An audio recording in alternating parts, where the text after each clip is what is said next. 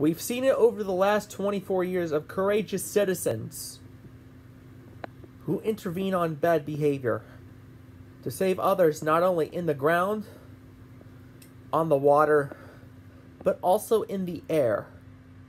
Courage has become a very inspiring tool to emphasize the importance of doing the right thing without being recognized for the wrong reasons.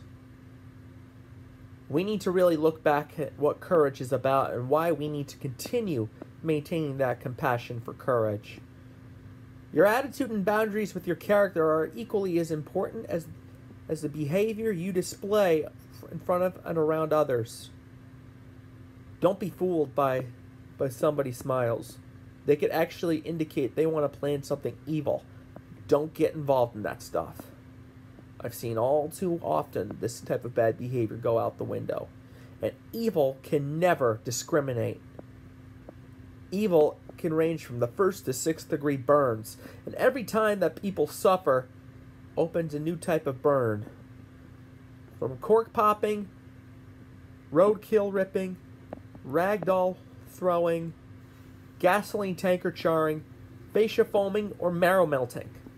Those are your 6 categories of the degrees of burns of evil that people suffer on a daily basis and how their trauma can impact everyone and the whole nation of armed citizens. We need to really look inside ourselves at what we can do to go back and make everything better the way it was. Look at every circumstance. Look at the settings that you're living in by. Don't try to take over the circumstances if they're not in your favor. Sometimes you can actually be a victim of your own vulnerability if you're not taking care of the circumstances that aren't in your setting. We need better support and better direction.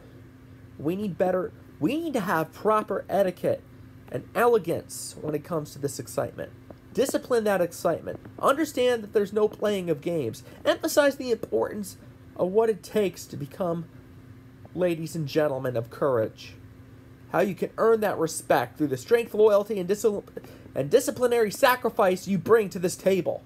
Get rid of something that you want that others need the most. I've done a few of those. Hope other people can lead by the proper example.